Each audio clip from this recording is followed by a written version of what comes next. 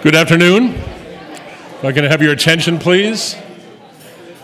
I'd like to welcome you to the 2018 annual meeting. I'm Bob Lewis, Executive Director of iPrime. And with me at the front table are Professor Satish Kumar, the Faculty Director of iPrime, and also Chris McCosco, Director Emeritus of iPrime. Right, so thank you. So welcoming and thanking all of our member companies. And one of the things you'll probably see, and maybe even at this lunch, is the connections that happen between companies up and down the supply chain. And we really value that as part of iPrime. And even iPrime, the open nature of iPrime allows even competitors to collaborate at the level of basic science, fundamental science. So we also welcome a number of new members, 5 new members this year. And if we can just have a show of hands of the new members. Each of them have a green ribbon on their tag, so make sure to welcome them as well. Thank you. It's not canned applause, it's live applause. Anyway, so we're also welcoming a number of guests here, and they are looking and evaluating iPrime, and they have I forgot now, a green tag. And so please welcome them as well and tell them why they should join iPrime.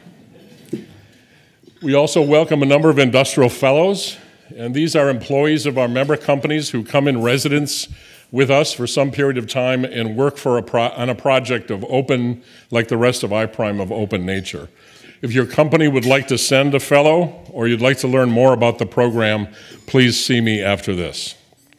Here are the 7 research programs that we have in iPrime, and you can see it's quite a range of technology and science. I bolded the flexible electronics and voltaics because Russ Holmes will be our speaker today, and he is the program leader for the FEP program. This is our website.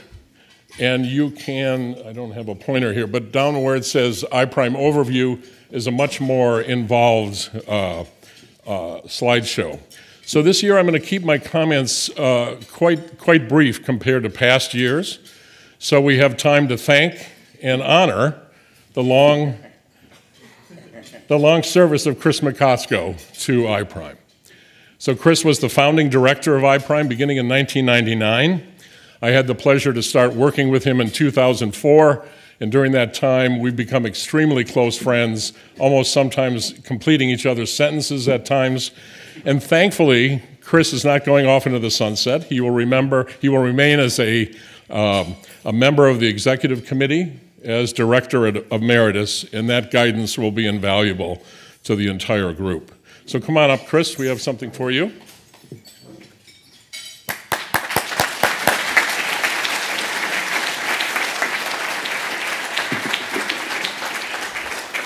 Well, on behalf of the iPrime Executive Committee and really all the iPrime faculty, we have a nice card for Chris along with a gift. This was actually handmade by Bob's wife, and we have a quote I'd like to read for you from this.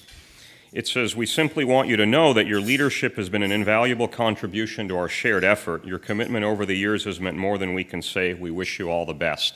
And we have in here a gift certificate so you can take Kathleen to a nice dinner to thank her for her efforts as well.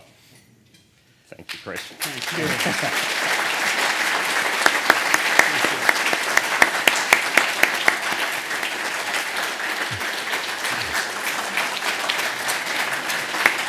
Thanks, Bob. That was great.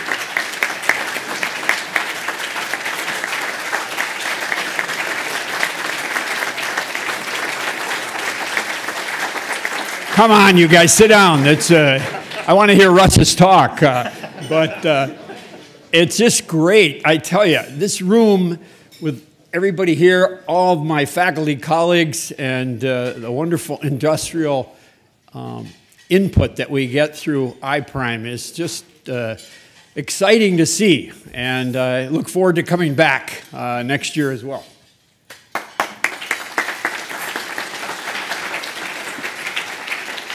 So Pat Brandt from ExxonMobil and Kurt Kopey would like to make a few quick comments about Chris. Pat Brandt.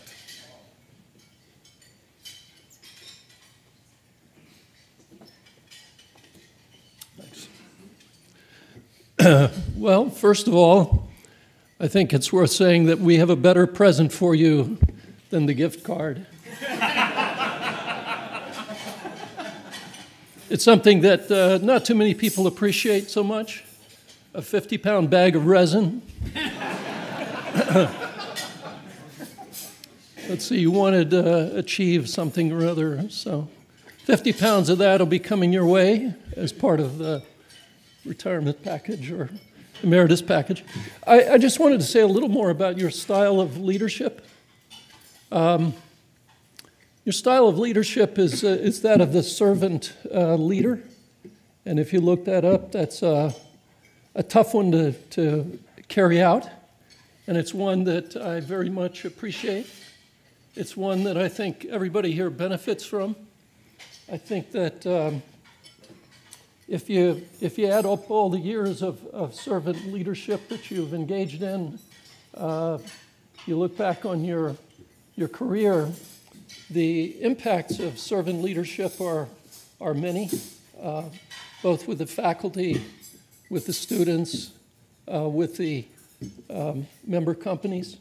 It takes a lot to be a student leader or a servant leader in that if you look at what you're doing, you're giving autonomy to a great number of people. And those people have to carry out the business of iPrime without so much of your interference. So I think that's what I most appreciate about you, Chris. And I find that when I look back at my own life, those who were servant leaders are the ones that I've admired the most. So thank you.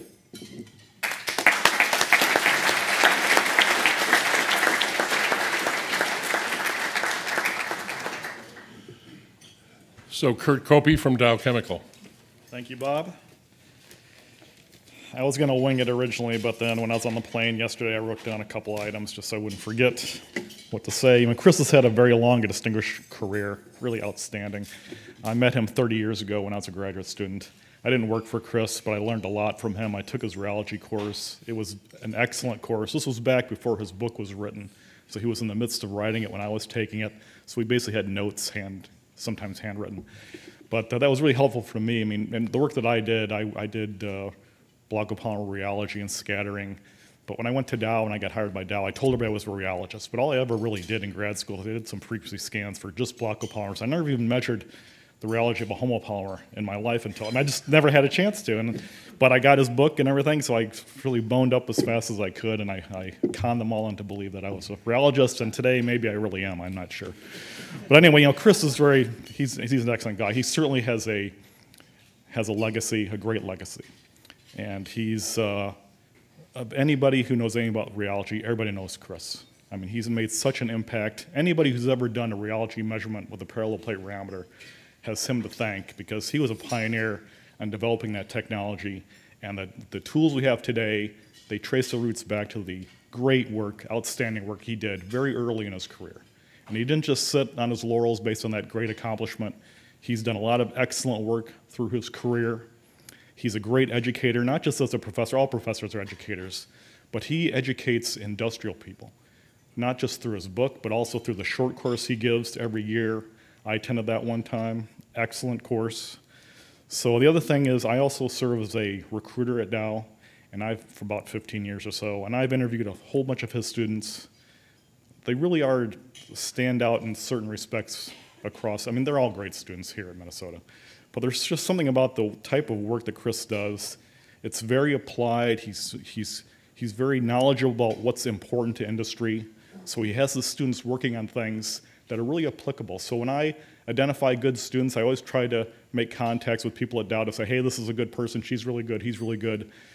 For the case of Chris's students, it's very easy to recommend them because they can see what they did and they can understand how they would fit into Dow based on the type of work that he does. And there's one particular story I wanted to tell. I wish Frank was here to hear this one. I didn't realize he was gone. But there was about 5 or 10 years ago, I had interviewed a bunch of people, and one of his students was selected for an on-site interview in Midland. And I got involved. I actually was invited for the follow-up meeting we had after that person came on site. And he was being evaluated by our analytical science group. And I'm just sitting there not really saying anything, just sort of listening to what they had to say. And one of the managers in the group, it's in front of Frank's students. And the first thing I was about to say, oh my God, another one of these Bates blockopolymer phase diagram guys. How many of these guys do we need? And I wish Frank was here. But that's basically what I did too. So I said, hey, maybe one's enough. But that was never an issue for any of Chris's students. I mean, it was always very easy to point to managers and say, look what they did, and they fit in really well. And in my case, in my group, we actually have hired 3 of Chris's students over the years, and they've done outstanding work. So that's another thing that he's an educator. He's done a great job. And the other thing I wanted to point to is this iPrime, not only iPrime, but its forerunner, the Center for Informational Engineering. That got started back when I was a grad student. Chris was key in getting that established. I don't know all the details back then because I was just a grad student. I didn't know anything. But I assume that all the great contacts he had with industry helped bring in member companies to join that fledgling initial center. And I'm sure that had a lot to do with making it a success. And it's continued on. So I think you can look at iPrime as really being a legacy of Chris, because he was there at the very beginning. He probably helped get started the way I just described. And he's carried it on, and he's also been in charge for a while. So the other thing I just want to close on, I know I've been a little long here, but there's another story I want to tell. And this is one where, how did Dow get involved with iPrime, but it traces back to CIE. I don't think we were members back when I was a grad student. I don't remember if Dow was or not. But when I did join Dow, we weren't members. I know that for sure. And then what happened was, back about 20 years ago, there was a little bit of a conflict between Dow and Exxon. Some of you may remember that for the metallocene catalysis. And what happened is both companies were hiring or getting our experts to fight for the battle. And Chris was one of the ones that we wanted to get on our side. And as the story I was told, you can tell me if this is true or not, is that someone from Dow approached Chris, said, hey, would you help on our side? And Chris was like, well, maybe if you join CIE, you can sign me up. So always thinking for the bigger picture. So that was great. And I'll just conclude now by saying, here it is 20 years later. And here we have representatives for those 2 companies that were fighting it out back then.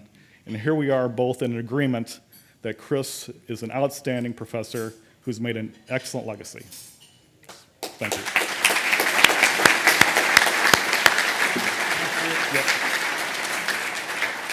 So there will actually be a full-day event on October 13th commemorating the career of Chris McCosco. And corporate donations or sponsorships are available for that event. So let us know if you'd like to help. And with that, let me introduce Satish Kumar to introduce our plenary speaker. Thank you. Thanks, Bob.